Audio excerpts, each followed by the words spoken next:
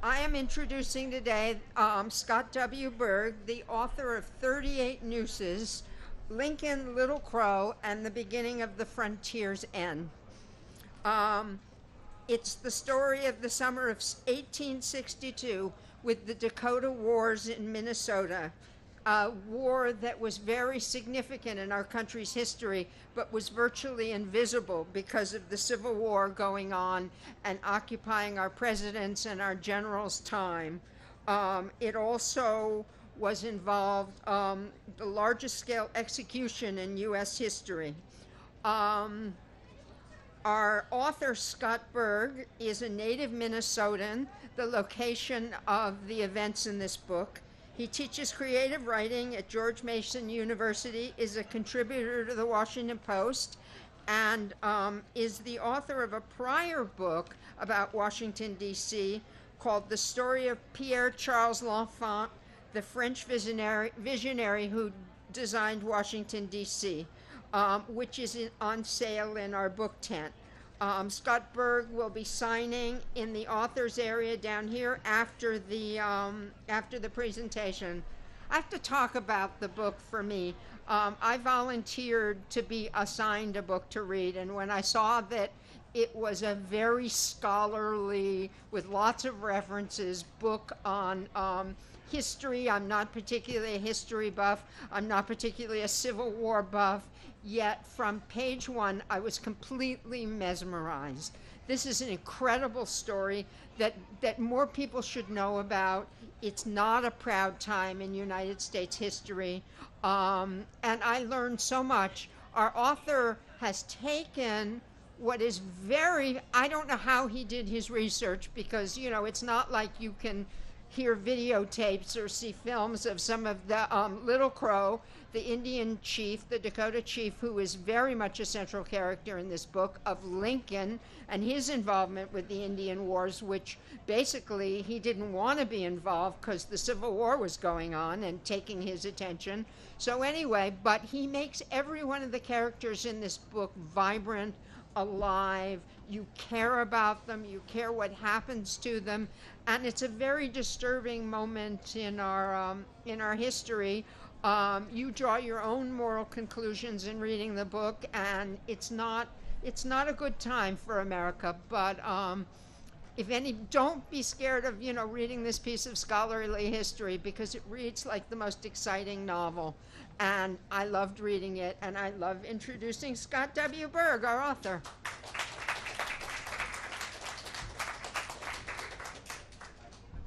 Thank you so much, Joanne, and for those very kind words, and thank you all for being here on this sort of overcast day.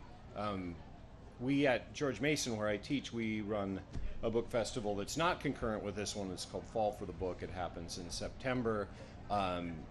We're going fast. This book festival is growing fast. There's a book festival down in the mall, as you well know, every fall. This is a wonderful area for this, and what I really enjoy is, because we are such an author-rich area, and because these festivals do such a good job of carving out their own niche, you don't hear the same voices every time. So it's wonderful for me not only to be here, but to sort of see all the other authors who are here and see the mix of authors, and this great thing you have set up here where you can just drop into a tent and listen, and then drop into another tent and listen. So thank you all. Thanks to all the organizers. Thanks to Joelle. And what I want to do here is, this is a story that, I grew up in Minnesota, as Joel mentioned, moved out to the Washington, D.C. area 20 years ago, so I've been here a while. I've been teaching at George Mason almost all that time.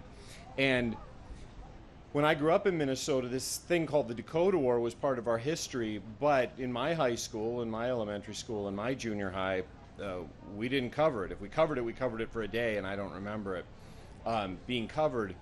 And yet, as soon as I started doing a lot of writing about history, books, and writing for the Washington Post about history, and writing for other venues about history, in the back of my head I had this memory of, well, there's this thing called the Dakota War. And if you're in Minnesota, the history that you're given has to do with the voyageurs and all the Scandinavians who sort of settle there, and the Minnesota Vikings, the Minnesota Twins, and a certain kind of progressive politics. But this event, the Dakota War that occurs in 1862, occurs when the state is only, it's a frontier state, it's a northwestern frontier state, very, very much the frontier. I mean, Chicago was sort of considered the edge of the world then for many people in the East, and this is beyond that, well beyond that. A frontier story, and the state is only 4 years old at the time, and there's all the political sort of machinations that go into making a state, but this story of the Dakota War is sort of the true origin story of where I'm from, but it's not just a local story. One of the efforts in this book is really to understand that this was a national story, and I'll be sort of giving you the flavor of it here in a second. I want to be efficient with my time here because I know there is a lot else to see. So what I want to do here is give you a flavor of the book by reading a very short excerpt. And then I want to talk your way through a couple different things that Joe Ellen actually mentioned. I want to talk your way through the basic events of this, sort of frame it for you. And then I do want to talk about just a few of the central characters in here, the sort of kaleidoscope of people involved in this, and ultimately the way they're all remarkably connected. So what I want to do first here, before I even talk about these events, is read from just the introduction. It's a short introduction.